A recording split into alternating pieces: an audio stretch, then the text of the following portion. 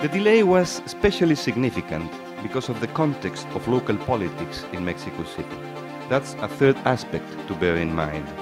The three men beaten by the mob were federal policemen, that is, dependent of the national government, whereas it was the local authority of Mexico City that was responsible for the rescue operation. So it was inevitable to interpret the whole episode as another chapter of the ongoing confrontation between the mayor of Mexico City, Andrés Manuel López Obrador, from the PRD, and the president, Vicente Fox, from the PAN. I'm Dane Borges, Director of the Center for Latin American Studies here at the University of Chicago. And on behalf of the Tinker Foundation, which is the sponsor of this lecture, and of International House, which is co-sponsoring the event, I want to welcome you to this quarter's Tinker Visiting Professor lecture, which will be given by Fernando Escalante, Visiting Professor in History. Fernando Escalante is a public intellectual of very wide renown in Mexico and in Spain. He's a historical sociologist of great accomplishment, and he has been a frequent visiting professor at universities in Spain and France. However, he received his PhD in sociology from the Colegio in Mexico, where he has also been professor, department chair, academic dean, in short, I think everything that you can do at the Colegio. Mr. Escalante has published 6 books, and of those, probably the best known to historians is his study of civic culture in 19th century Mexico, Imaginary Citizens, which explores the everyday moral habits and interests of various social groups following independence to show that it was virtually impossible for anyone to conduct politics as an ideal citizen, able to balance private interest with public good. Now, this book has been through 3 editions. It's been extraordinarily influential on those of us working on political culture in early Republican Latin America, and it's made his reputation among historians as an extraordinarily erudite interpreter of Mexican politics. However, I'd say the bulk of his work has been on contemporary politics and on contemporary political culture. His other books include Political Terror, Notes Toward a Theory of Terrorism, and Other Little Prints, a manual for those of us in the audience or here today who plan to become Mexican politicians. A survey of the social sciences, a notion of the social sciences, and most recently, La Mirada de Dios, which has been translated or is in the process of being translated into English by University of Texas Press under the title In the Eyes of God, A Study of the Culture of Suffering. And if I'm not mistaken, that should come out this year from Texas. So I hope you'll be with us and we can celebrate the appearance of that book. He also may be known to some of you for a recent book, Otro Sueño Americano, which he wrote in conjunction with some other people, among them our colleague Claudio Lomnitz, as a response to Samuel Huntington's Who Are We? The Challenges to America's National Identity. So, in the interest of eroding national identity in the United States, while he's at the University of Chicago subverting us, Mr. Escalante is offering 2 courses. He's teaching political order in Latin America in this winter, and in the spring he's teaching a course in political cultures of the left. He's also been extraordinarily active on campus, giving talks. Many of you have met him in other contexts. It's with great pleasure that I welcome Mr. Escalante to speak today on the weak state in Latin America.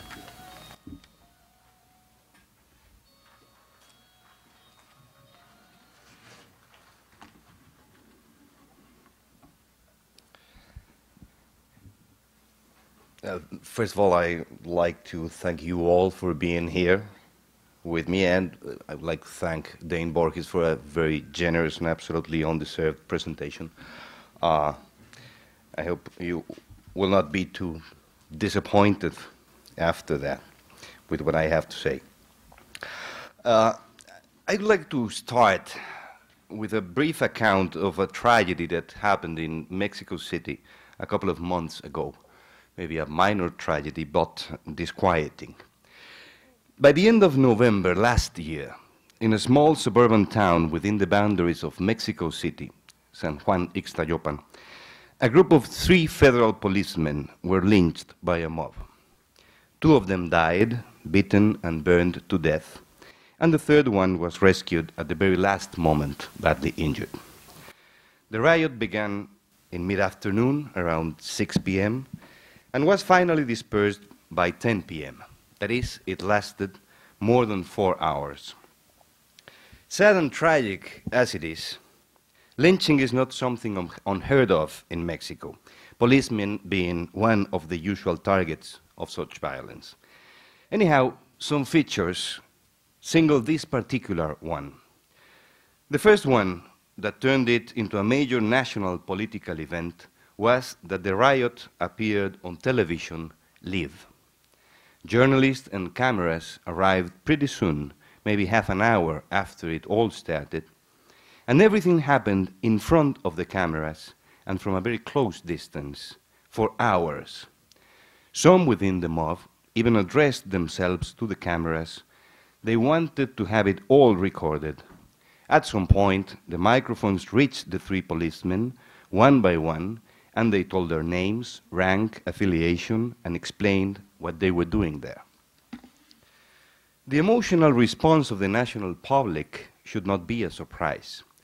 Much more important is the reaction of the people in the crowd. They did not run or hide from the cameras. They were angry, of course, not in a frenzy, although. Some of them were boasting, speaking in high tones about justice and insecurity, and sending messages to politicians and police authorities. The second remarkable feature is that the lynching happened in Mexico City, and it took more than 3 hours for the police forces to rescue the victims. The delay was hard to understand for everybody, and none of the explanations given by the authorities seemed satisfactory. City traffic, the distance, the difficulties to move police units and get them into the town's main square. The most compelling one was that a significant number of policemen was needed to control the crowd. For a single unit, or 10 or 20 men would only have made things worse. The explanation is very sensible, but quite revealing too. In fact, there were some local policemen in the town of San Juan Ixtayopan, 3, 4, maybe half a dozen, from the very beginning of the riot. They can be seen in the video images, and they appear to be just watching what is going on, not really concerned, nor trying to do anything, just watching. The delay was especially significant because of the context of local politics in Mexico City. That's a third aspect to bear in mind. The 3 men beaten by the mob were federal policemen, that is, dependent of the national government, whereas it was the local authority of Mexico City that was responsible for the rescue operation. So it was inevitable to interpret the whole episode as another chapter of the ongoing confrontation between the mayor of Mexico City, Andrés Manuel López Obrador, from the PRD, and the President Vicente Fox from the PAN. The federal government and spokesmen from PAN readily seized the opportunity given by the media coverage and starkly criticized the local authorities. The General Federal Attorney decided to conduct the investigation on his own, and a few days later, the President demanded the resignation of Mexico City's Chief of Police. The city authorities, for their part, publicly complained that the federal police had not informed them beforehand of the intelligence activities allegedly carried on by the policemen sent to San Juan Ixtayopan. There was, at the very least, a severe lack of coordination among the federal and local police. But things appear to be even more complicated, for it is still not clear, even today, it's still not clear what were those policemen doing in the first place. One version, volunteered by the 3 men to the cameras during the riot, is that they were investigating minor drug dealers around a secondary school.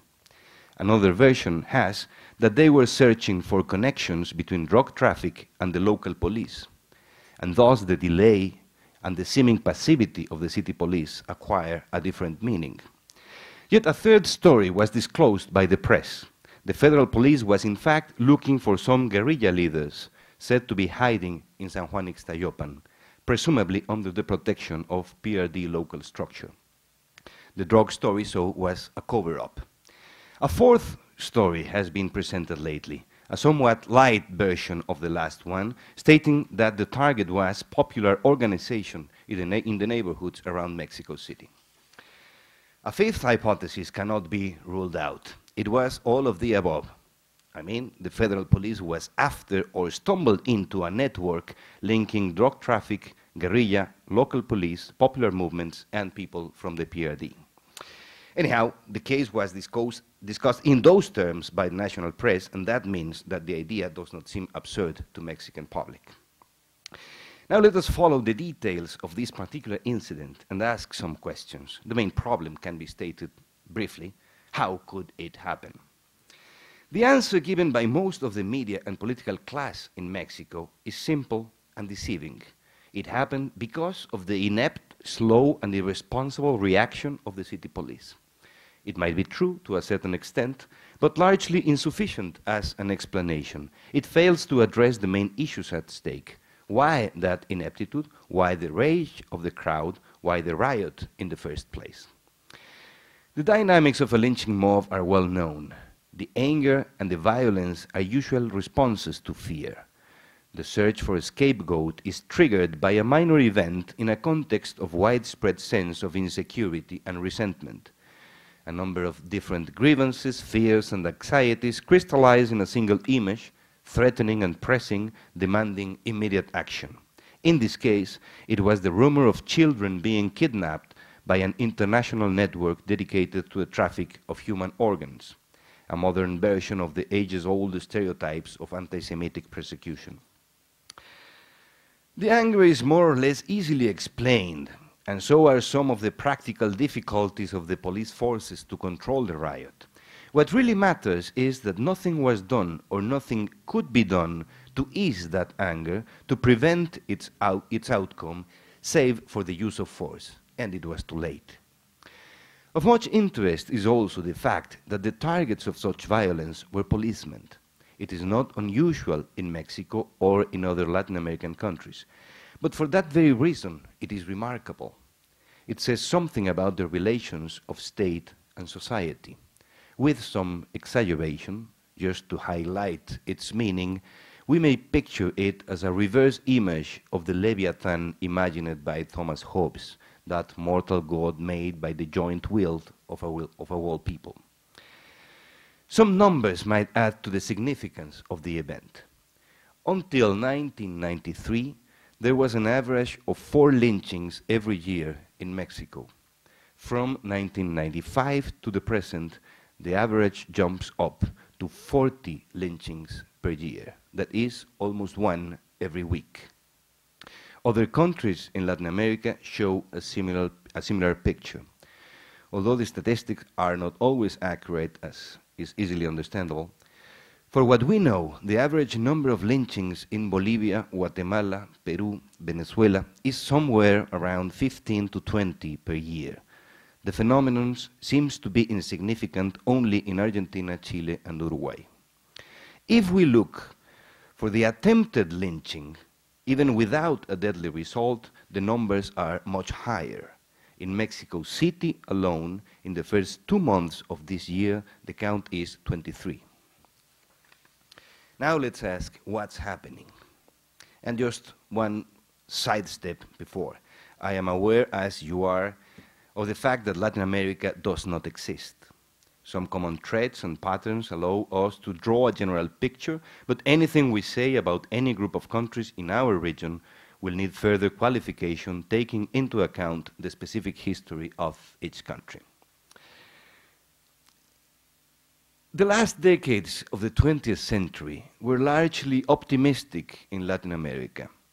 Great expectations were awakened by the liberalization of the economy, the democratization of politics, and the empowerment of civil society in public life.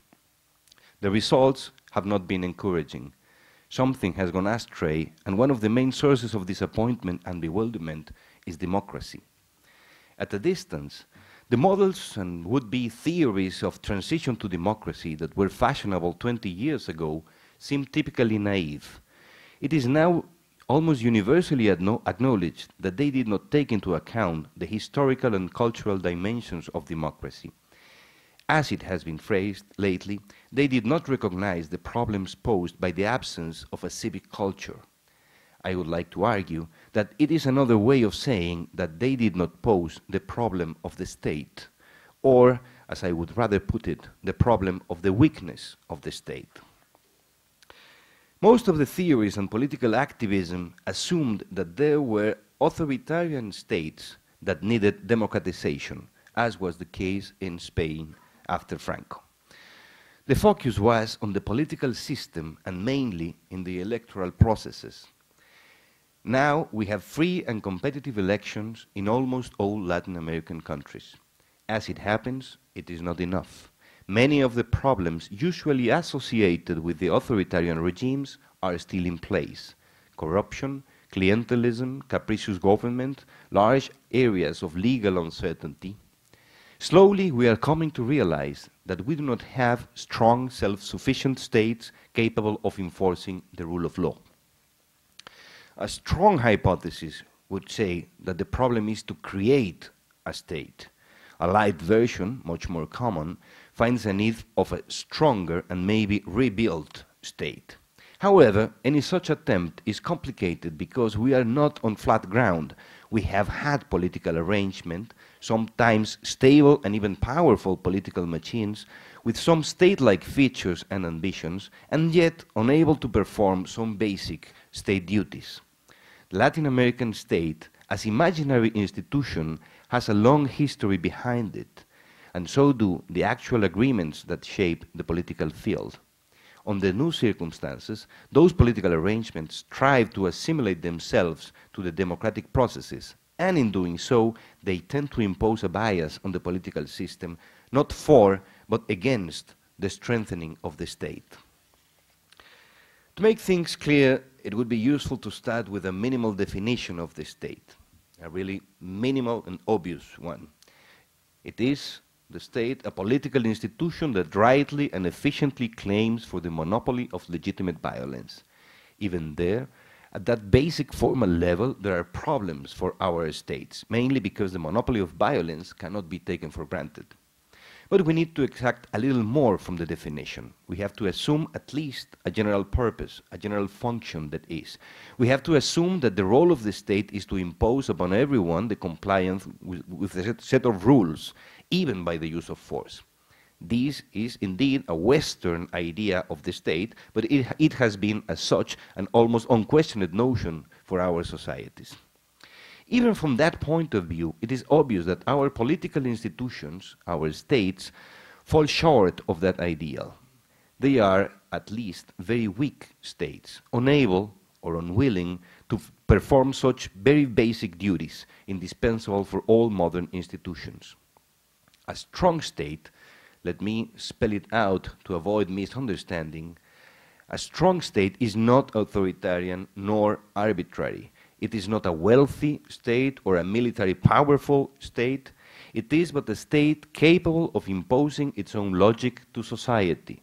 That is, a state that can enforce the rule of law as a matter of daily fact upon everyone, including government officials, including politicians. A state able to arrange and organize social life within formal institutions, within a constitutional framework, and according to the patterns outlined by the law. To strengthen the state in Latin America, according to that definition, would mean to improve its overall capacity as sovereign institution. In other words, it would require for a start to eliminate or reduce to a great extent the prevailing forms of corruption, political patronage and clientelism, to create some sort of civil service, and to guarantee order and security through effective law enforcement. All this would have to be done, let us keep it in mind, in a context defined by widespread poverty, very scarce public resources, and the pressure of democratic competition, which means that it would have to be done in a situation where everything contrives to some sort of populism. The historical causes of that weaknesses are manifold and disputed. However, it is possible to describe and even measure it with two main features: financial weakness and legal weakness. First, financial weakness.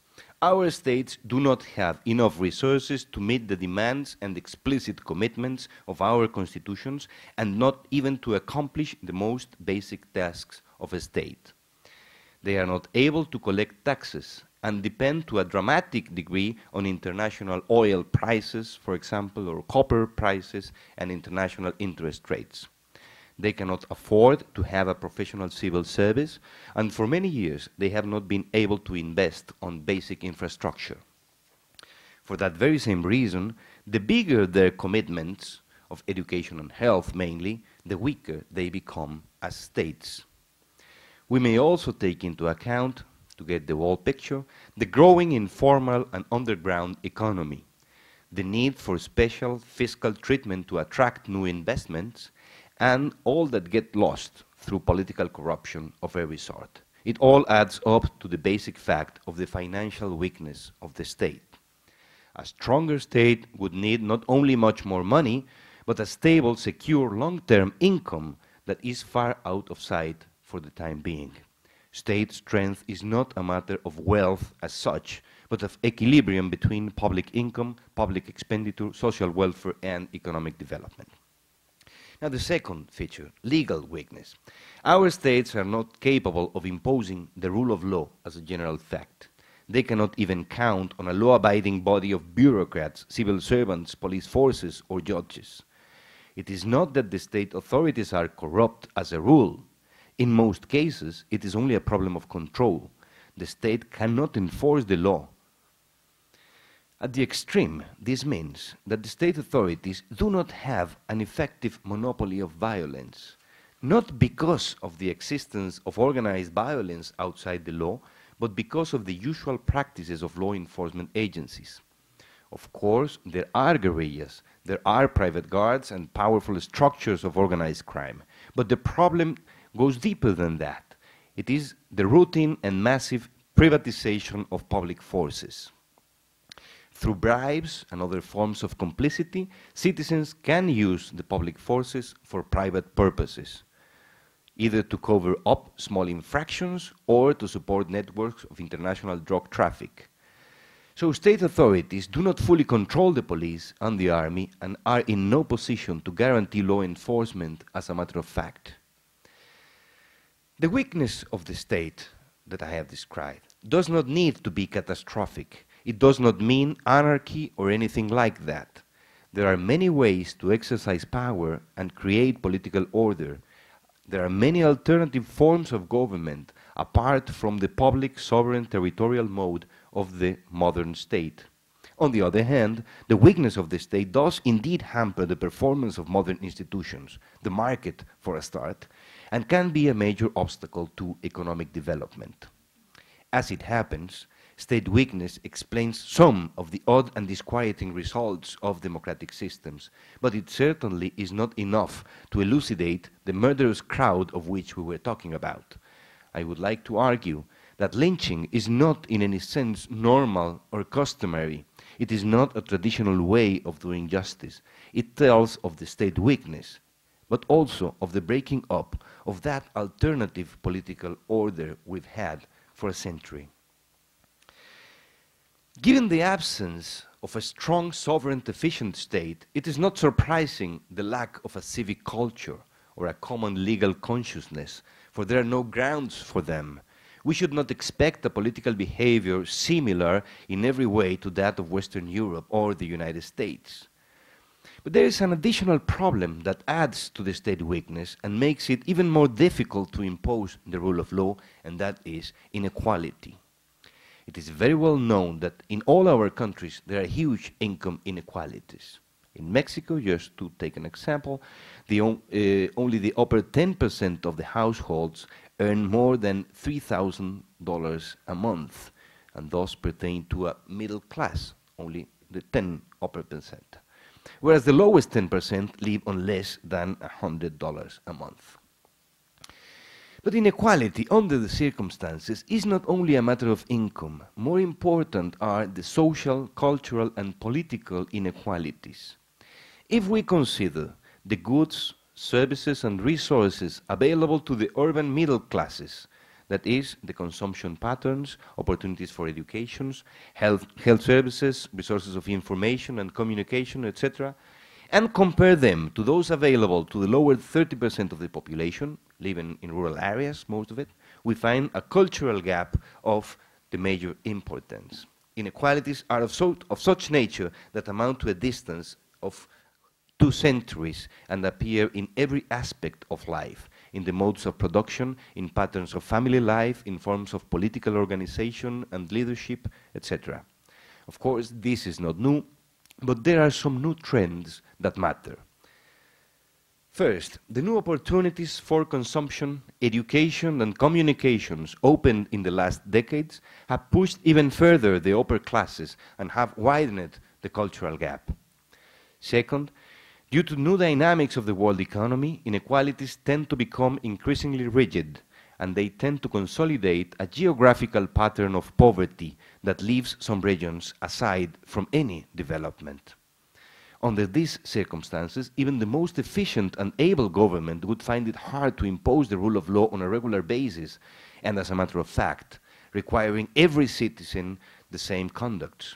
What happens in daily practice is that every decision, every law, every policy has to be negotiated, since there is not a common ground for the exercise of authority.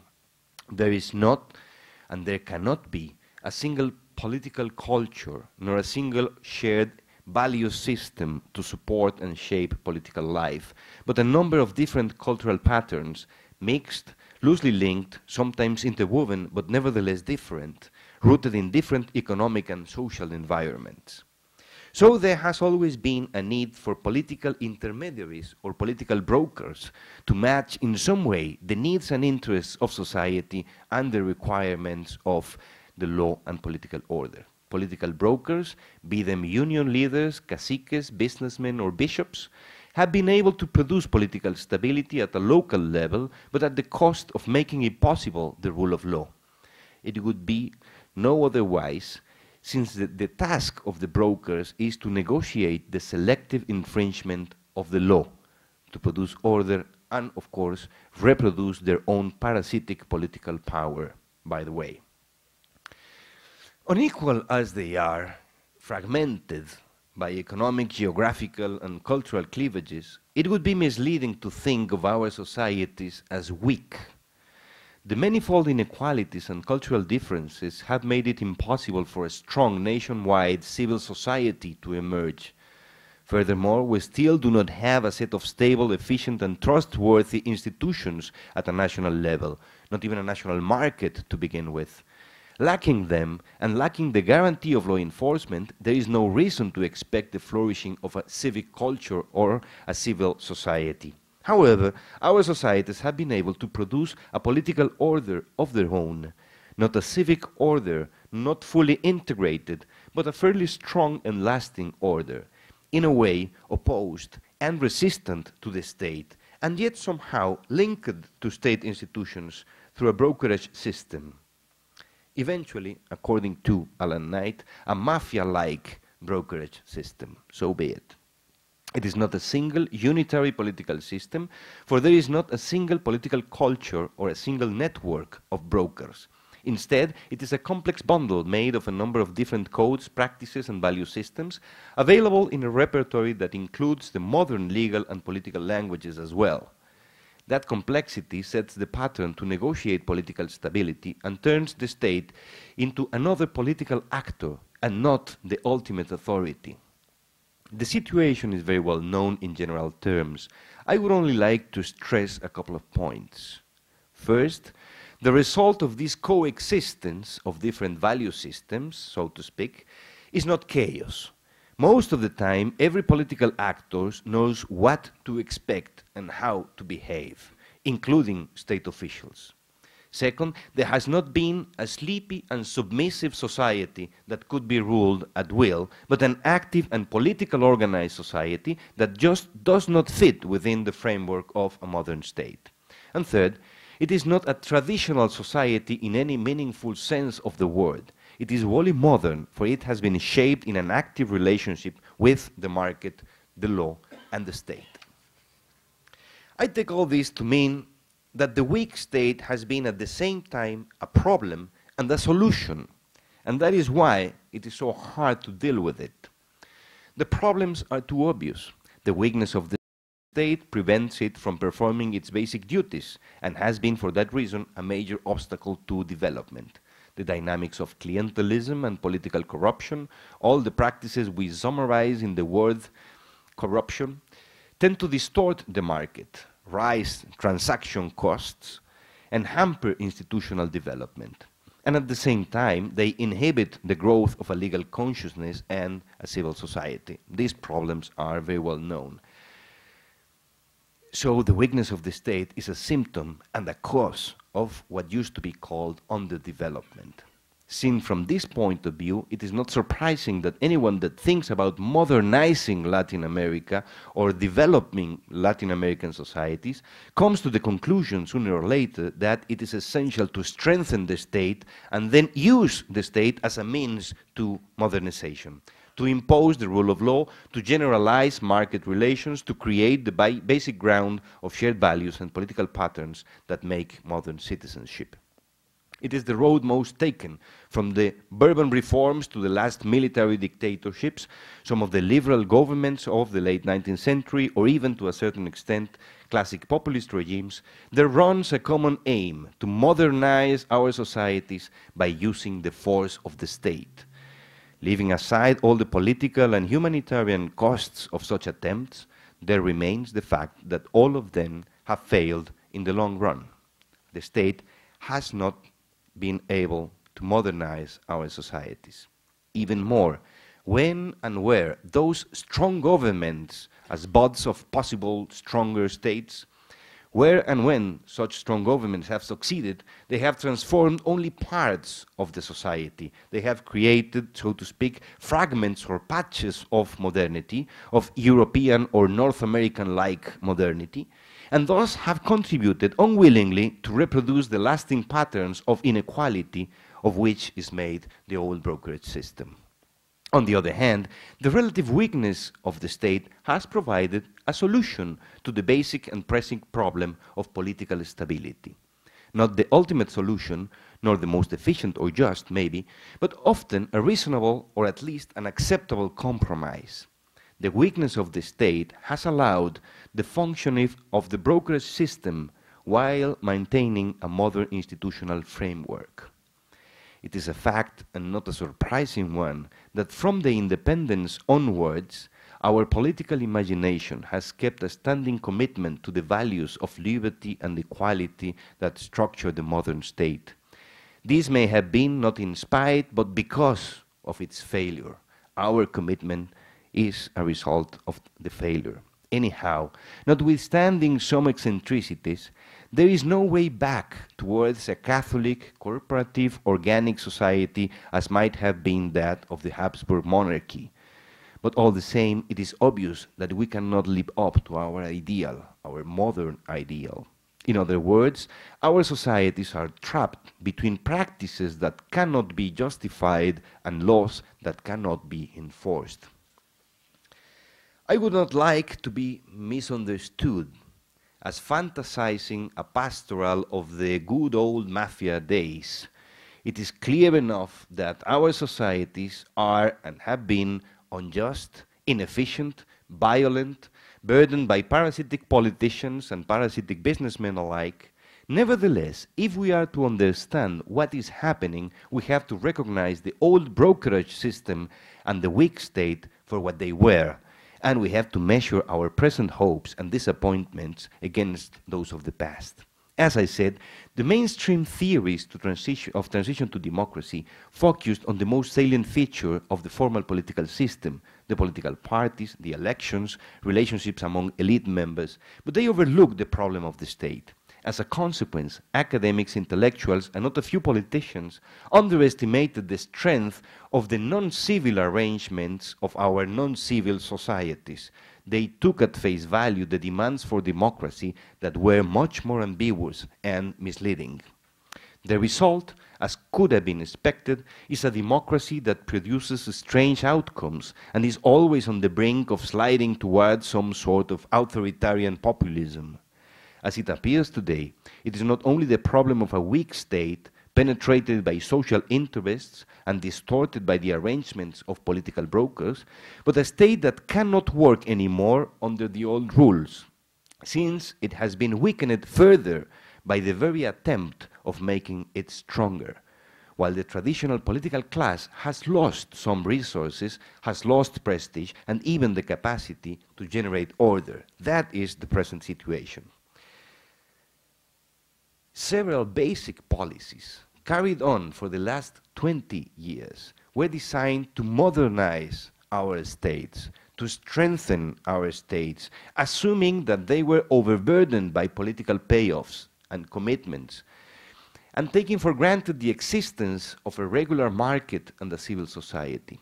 So, following the international trends, there was an attempt to secure state authority through democracy and efficiency, which meant the privatization of public enterprises, the liberalization of the markets to avoid political interference, the stabilization of public finance, and a hardening of policies against organized crime, especially drug traffics.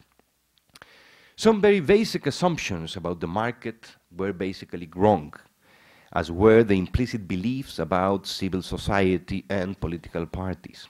Most frequently, it has been underestimated the extent to which our political arrangements were already modern and therefore capable of distorting and using for their own benefits the new policies and the new institutions as they have.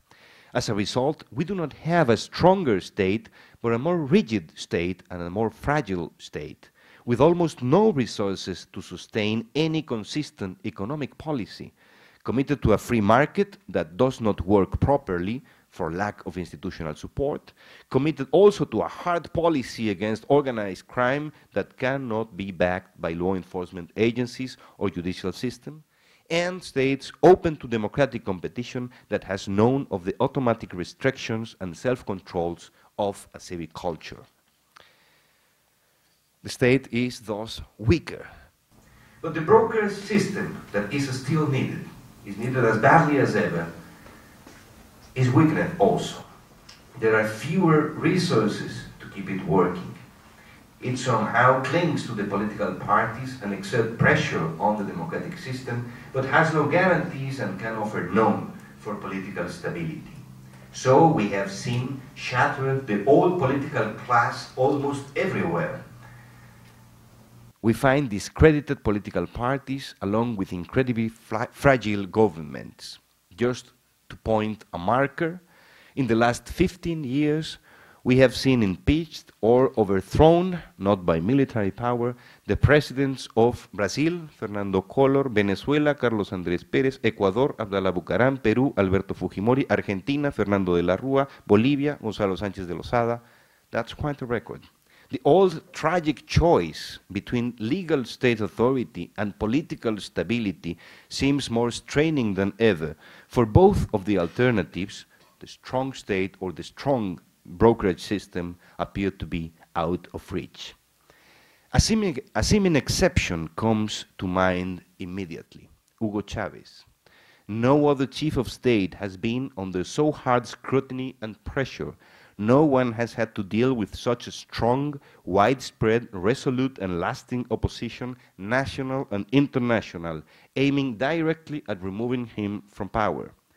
It might be unsettling, but quite instructive to ask ourselves why and how is he still in office and winning elections. Let me go back for a moment, just to finish, to the events of San Juan Ixtayopan. The day after the lynching, the federal police arrested about 20 residents among those involved in the murders. As could have been expected, there followed an unquiet week full of complaints and accusations. Among all what happened, there was one very minor incident that called my attention. Gilberto El Sástiga, a federal congressman, went to San Juan to talk with the people and try to appease them and eventually have them support his party, the PRD.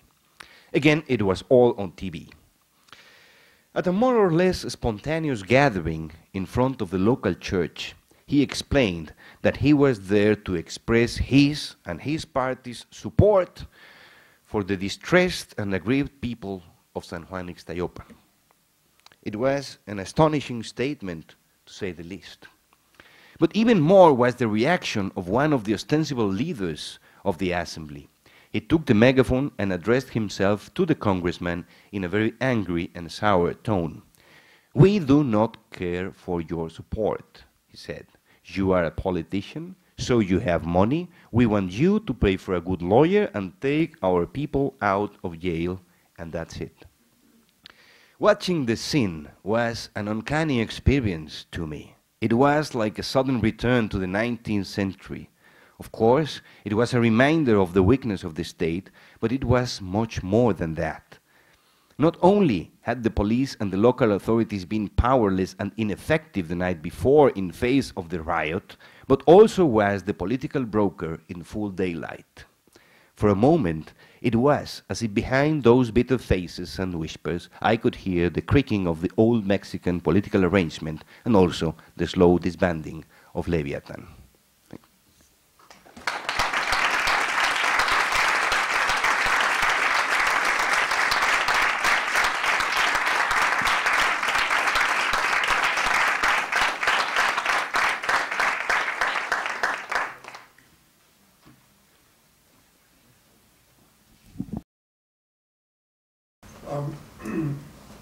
I wonder whether you could comment on whether you think that a strong state needs to be a big state. That is, I want to sort of cross your fascinating analysis sort of with the more familiar discussion of the last 20 years, familiar especially in a place like this one. I mean, a university that has been from a very long time ago at the forefront of pushing for the kind of market reform that some Latin American countries, as you described, undertook from the 80s on.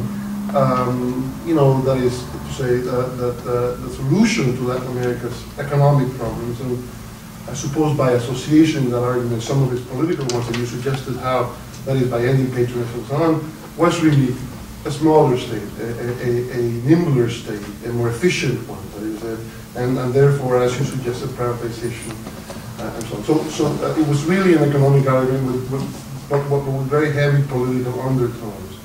And since clearly your argument, although it comes from a different perspective, is arguing for something very different, I wonder what is the relationship between those two concepts, and you can define them any way you want, big and strong. I mean, it's bigger. I mean, stronger necessarily is bigger, and you can be free to define big in any way you want. No, in fact, a bigger state more probably would be weaker, since it is committed to spend money that it doesn't have. Anyhow, not necessarily a strong state is a big state, neither a strong state is a smaller state. It all depends on say, the patterns of development and the possibility of a civic culture. If we're talking about a society like France, for example, with long-standing civic traditions and with stable national market, etc., we can expand or reduce state intervention in the economy or the state expenditure. We might have or have not a national banking system, etc., and the state remains strong because there's a civil society, a network that supports it. But if in our countries, in Latin America, where we do not have neither a national integrated market nor any system, education or health system, or stable similar economic conditions, it is hard to find how a state that does not intervene, at least in education and health, providing health services and education, etc., could be a strong state, because it needs to build the civic culture through those channels. I cannot see a state being strengthened without those resources in Latin America. As for the intervention in the economy, it's misleading to think of the states of the 40s, the 50s, even the 70s as strong states for the intervention in the economy. What we saw in most of our countries was not a strong state imposing its order to the economy, but a generalized politicization of markets. That's very different. I mean, there was a transfer of powers to the political brokers in the economic system, to union leaders, for example, and to businessmen linked with the political parties. It was a politicization of the markets. It was not, I repeat it, a state imposing its order, its idea on the economy, but it was a political class politicizing the markets. So we have not had a strong state, neither a big state, because it was not. It was a state-like or state-aspiring intervention, but it was mainly a political intervention. It produced a significant political power for those networks of brokers, but it did not help to strengthen the state. I don't know if I just wonder how would Chile fit into your analysis of the Latin American state during the 20th century? Especially, you argue that using the monopoly of violence in order to develop the civic society is a failed solution. Some might argue that Chile used this monopoly of violence and achieved the prosperity that we nowadays encounter in Chile, the only developed country in Latin America. Yeah, well, always when talking about Latin America, the exception is Chile, but that happens from the 19th century onwards, and the Chilean exceptions seems to have been built by Diego Portales. That was the sort of a model for all Latin Americans governments throughout the 19th century. Of course, there are different patterns in Chile due to the size, the population, the geography, and the geopolitical characteristics that gave a sort of demographic and strategic bonus to Chile for being where it is and so of the size as it is. Anyhow, it is hard to generalize from the political and the economy of Chile. What was done under the Pinochet regime cannot easily be translated into other realities. So it is hardly a model, as was hardly a model, the one created by Diego Portales, even though it was looked as an example. Still, the Chilean economic model is much more vulnerable than people tend to think. The privatization of the pensions, the healthcare system, of all the social security creates an economic system that depends on increasing, on keeping the growing of the national product. When it starts to slow its path, the risk is that bunches of population fell out of the private system of pensions, healthcare, etc., and thus create a very dangerous situation. Anyhow, everything from the Pinochet regime onwards has been different in Chile. Paradoxically, it's the country with more maybe more lasting civic traditions together with Argentina, and the transition to democracy under the concertación model was made as to avoid really democratic competition, to avoid facing democratic competition in election day. So they built it before during, in selecting the Concertación candidate in every time. And that made the political arrangement after Pinochet vulnerable to criticism, the criticism of Lavín in the election of 2000, for example, and has made it an exception that is coming to an end. Lagos has now distanced himself enough from the Concertación as to pose a very different arrangement for the next election. So we have to wait and see if Chile joins a fully democratic competition after the Concertación, and with an economy that is not growing as fast as it used to, if it joins the patterns of the rest of Latin America, or if it resists as a more civic model. I'm not sure. Can you go a little bit further at the idea of the lack of a national market? Are you saying that can you describe or define what a national market is? And my question is are you also saying that there are these informal markets and flows that are working against the national market? Is that your argument? Yeah, a number of different things.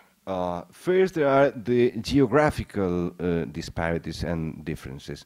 Some regions in most of our countries are simply out of the market system just because they do not produce anything that can be traded or taken into the national market. They are left aside. That informal economy usually is built along local basis and regional basis. It's not integrated in the national market either. Also, we have the distortions and different structures of the labor markets. We do not have national labor markets with people moving, naturally from one part of another of the country. For people depend a lot on family networks that are locally based.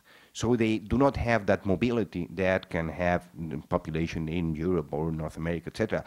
So the labor market is not integrated. We have informal and formal economies. We have this geographic distribution of production that is not integrated.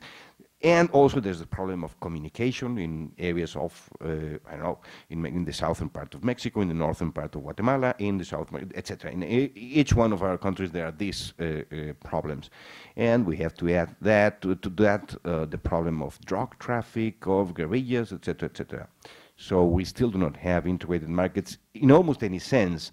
And if we talk about those most integrated, not only nationally, but also integrated to the international sphere as the banking system, well, it attends only the upper 10% of the population. Most of the economy does not use the banking system. There are all these sorts of popular banks and informal systems of savings and lending money, etc. So we do not have either a financial national market in most of our countries. I'm really not sure that I understand the specificities of your argument to account for the rise of lynching since 1990. I mean, you seem to be arguing that for lack of a state, the lesser evil, the substitute was systems of brokerage, and that brokers have been starved of resources or deprived of legitimacy. And it really isn't clear to me exactly whether there are single or multiple determinants of the breakdown of brokerage as a way of mediating for lack of a state. Yeah, well, there are numbers of reasons. The crisis of the political brokerage systems date from the early 80s and depend on a lot of different factors. Maybe the most important of them is the lack of economic resources. With the deregulation policies, the liberalization, etc., this system of public enterprises and public contracts and the negotiation with the unions, etc., has left some brokers without resources. But then there is all the systems of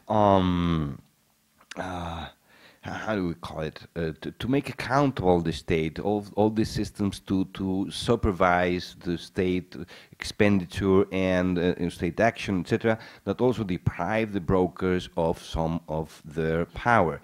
Also, all the ideas of that came along with the democratic transitions tended to overemphasize the importance of elections. They served as platform for new political leaderships that based its power on the discredit of those brokers that were at that time lessened in the power. In some cases, those old political classes were smashed by new leaders, like, for example, Chavez in Venezuela, Fujimori in Peru. Phenomena like que se vayan todos in Argentina is also an example, you know, a very telling example of a political class that is shattered as a whole. So there are a number of factors that have debilitated at least this traditional brokerage system. It is still strong, but what I find in the case of the lynchings, for example, is that even though there might still be powerful political brokers in some places, in the labor unions, for example, in Mexico, there are places where those brokers cannot be found. You know, for this, I know it's this sort of minor history. The chief of police in Mexico City spent those 4 hours that lasted the riot since he was informed, between the moment he got the information to the moment he got there to San Juan Ixtayopan, trying to get someone on the phone, asking with whom I have to talk in San Juan Ixtayopan. And there was no one to talk to. No one could tell him, because there was no link. What was broken was the link between the city police and a local leadership that was not anymore there in San Juan Ixtayopan. So the problem was not, and of course, some local leaders emerged during the riot and afterwards, in the days after, but were independent and not linked to the government. So I saw there the missing of a link. Something happened, and the crowd could not be appeased. Maybe the brokerage system can be rebuilt, but it needs resources, it needs the capacity to negotiate the infringement of the law, and maybe, just maybe, that's what Hugo Chavez is providing in building, you know, these large constituencies that win one election after another. I'm not sure. On the subject of a lack of resources as a problem to state weakness, I'm curious as to what you think the role is of the international community, of international financial institutions. And although you mentioned that some weak states who lack resources have a dependency on external funding, I'm curious whether such institutions can actually help build a strong state, or that they merely perpetuate that dependency and that weakness. I'm not sure that international financial institutions can in fact do anything decisive in this line, along this line, nor to strengthen the state or to weaken it further. Of course, even when they impose these restrictions on political public expenditure, and you know, when they require the payment of the debt payments, etc., they contribute to the weakening of the state to a certain degree. I would not put much responsibility on those institutions. The main problem of the state is to collect taxes, that our states do not collect enough taxes. If you take, for example, as a percentage of the national income, the value-added tax in a country like any European country might be between 14%, 16, 17%. If you look at a case of Mexico, a classic, strong Latin American state, it's less than 3%. It does not collect taxes. And that's a problem. A source, a stable, long-term source of income is only an internal source, and mainly its tax source of income. So of course, the international financial institutions are part of the problem, but I would not say that they are decisive to the situation.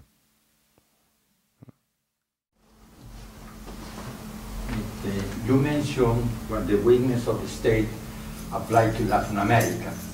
But you know, Latin America is not a homogeneous geographical territory.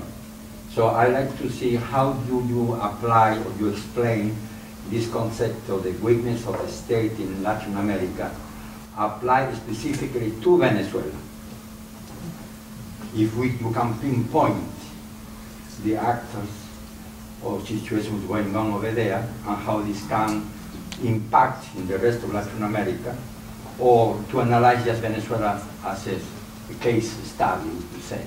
I don't know your experience, and I have that experience in Venezuela.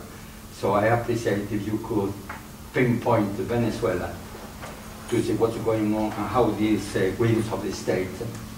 Could you elaborate on that? Well, I'm not an expert. I have only a very light knowledge of what's going on in Venezuela. It might be an exemplary case of what I said.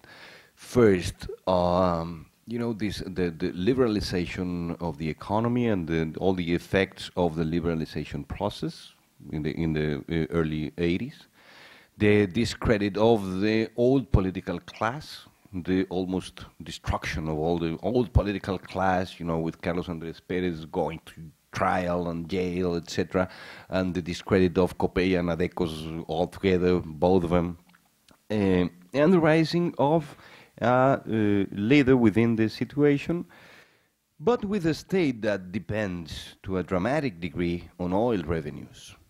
That does not depend on taxes, but that needs and depends on the oil prices. That makes it a really weak state in every sense, and the strengthening of Hugo Chávez's position needs to weaken the state even further, because his political brokers, the political brokerage system he is building, depends on the possibility of controlling the judiciary, for example, and controlling the television networks again.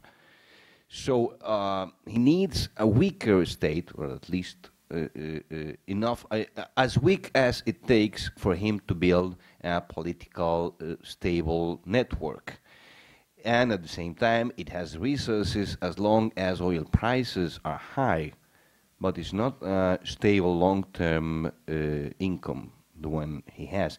So it is a very weak state. Even Hugo Chávez has been capable of building a strong political arrangement, capable of resisting an opposition really in a way that's astonishing, with such weak governments as we've had in most of the continent for the past 10 or 15 years. Is really astonishing the way he has built his personal power. You know? I don't know much more. But I think the case of Venezuela is supposed to be started to elevate, because even right now, the income from the government income is not only petroleum. He was able to increase the taxes. Even the income for taxes is greater than petroleum right now. So, of course, even the prices are very high in the international markets favor him. So, it's a lot of things that they are positive. The other things, they are not so positive because he doesn't have the teamwork around him to track him in the right way. So I think what's happening in Venezuela, it's supposed to come to some reflections. The first thing, there is a wrong conceptualization that the United States is Washington, D.C., as far as Venezuela is concerned. Even everything that is happening between Chavez and the U.S. is between Chavez and Bush, and Washington, Caracas, Washington. So the reality is that the United States is not only Washington. The states over here, they have certain autonomy. So that's the first mistake. The second mistake is that here also they think that Latin America is Caracas, Latin America is Bogota, is Lima, and that's not true. There are regions over there, and they have their own structures, and they could deal in a different way. So I think that right now there is a lack of information of what's happening there. So this will be maybe for another meeting such as this, just to talk about the case of Venezuela.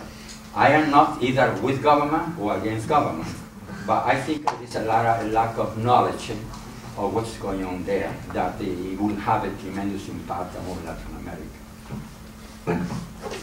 Can I move you in a different direction, one that you really didn't open tonight? I mean, one theory of the Habsburg Baroque state is that it ruled through spectacle. I mean, Juan Antonio Maraval arguing that there was a kind of theater of the masses. And one argument that was made about democratization in Latin America was that television had the potential in some ways to paper over the weakness of the state. What is your, I mean, maybe it's ridiculous to ask you for a single statement about the impact of the growth of a television public upon the processes that you've just been describing. But would you argue that it has had the effect of, I mean, strengthening or weakening, stabilizing, destabilizing the sorts of state building that you seem to want? As for the overall effect of television on the political scene, I'm not sure either of the manipulation of TV or the power it has.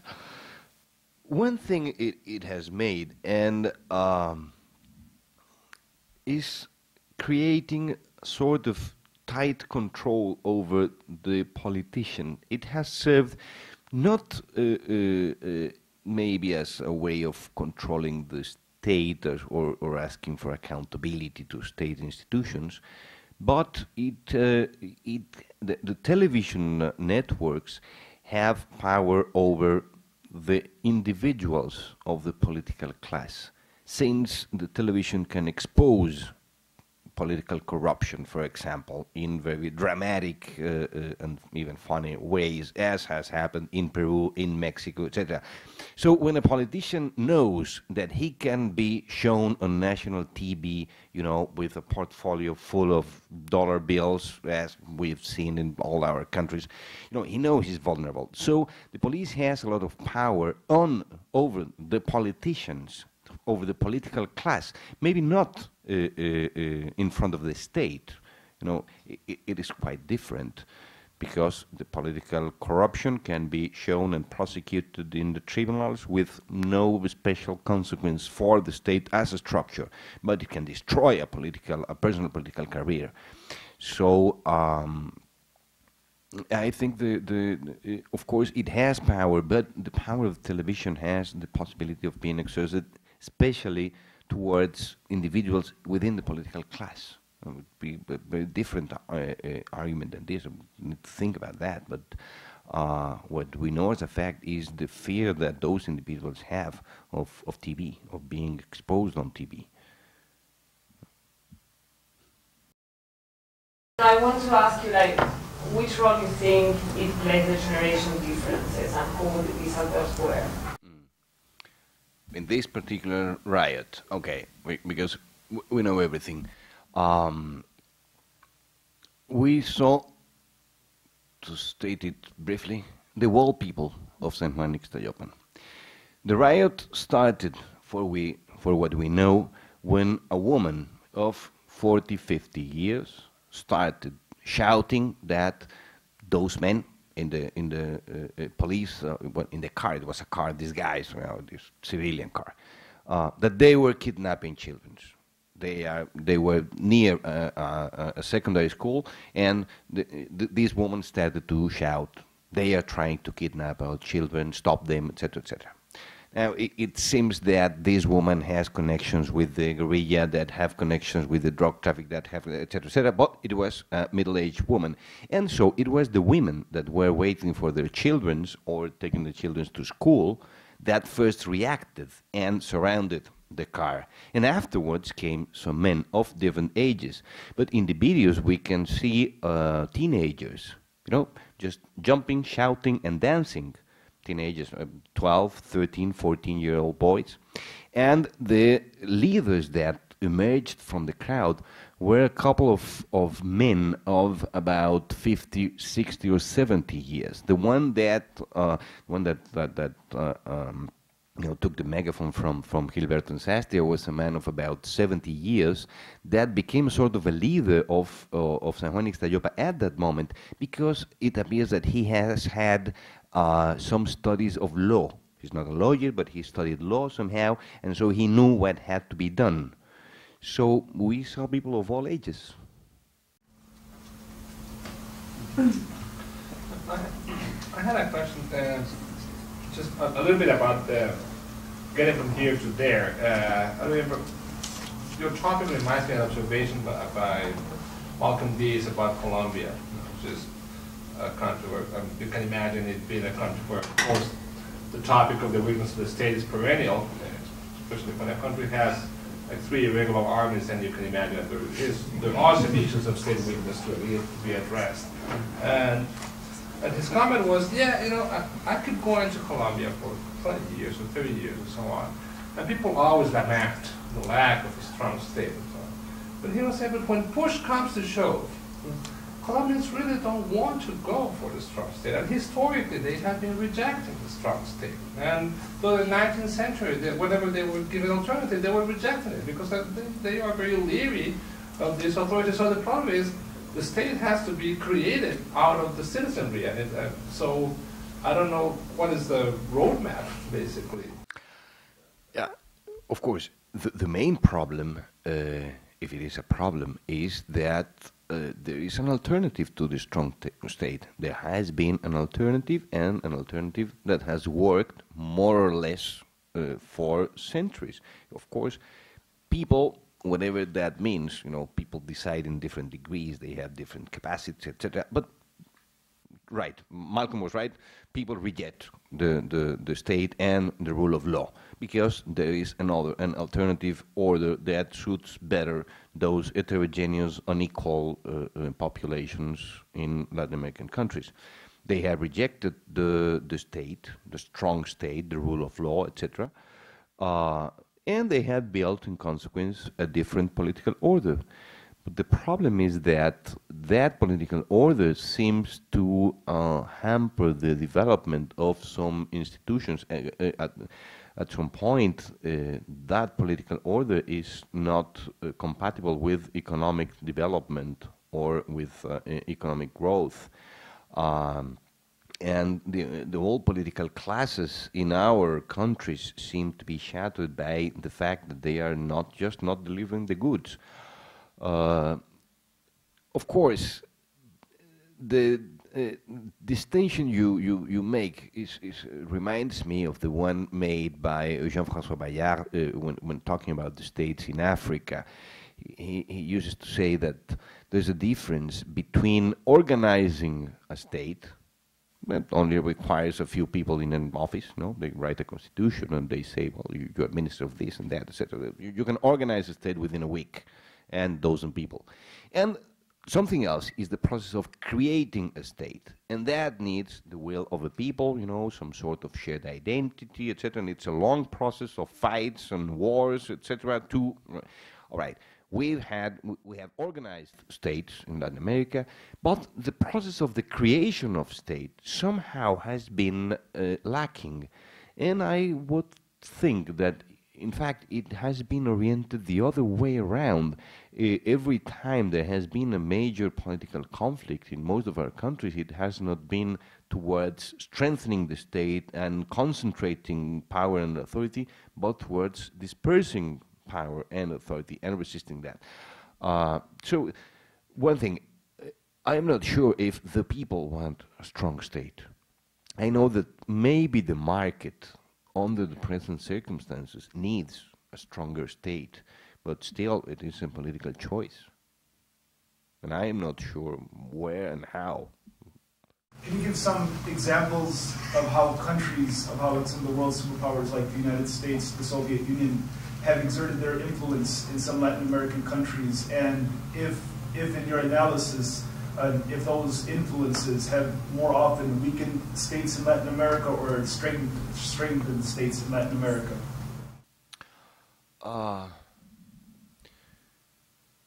Of course, to think about interventions of both the states and the Soviet Union, you know, it's a very long list of very different kinds of intervention. Mainly, most of them have been oriented towards the weakening of the state, as a rule.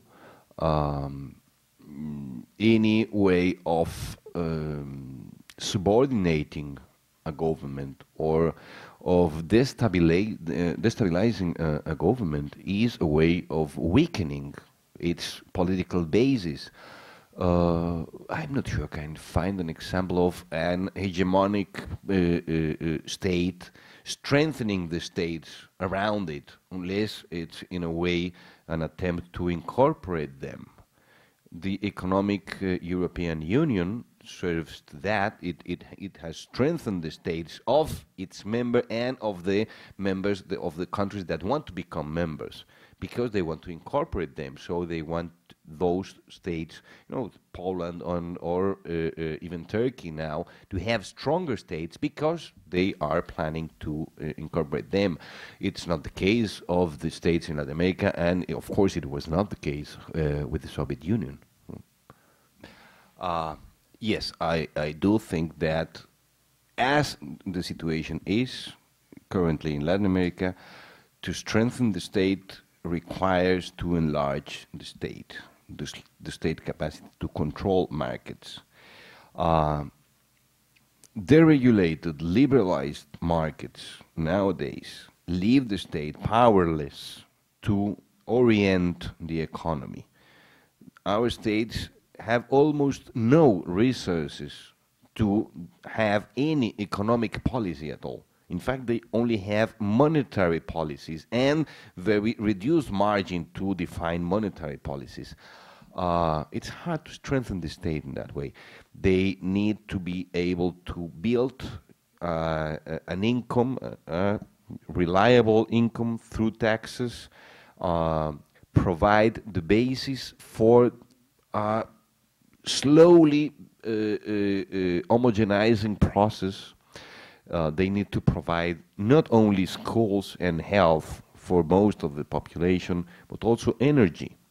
Because one of the problems of the privatization of energy that is much talked about in Mexico and other countries in Latin America is that it does not take into account that most of the rural areas and the large parts of the countries have energy because it is a public enterprise, because they are not profitable. No market would deliver energy. And if we have segments of population, even regions, without electric energy, for example, well, that would widen the political gap even further than it is now. So there are a number of issues that our states have to address because of the economic and social situation of our countries. I think we need larger states, and of course not reduce their economic capacities even more than they are. Of course, it goes against the common sense that everyone shares these days. I guess it's one of the reasons why the states have been weakened recently, and one of the reasons not to expect too much for the near future.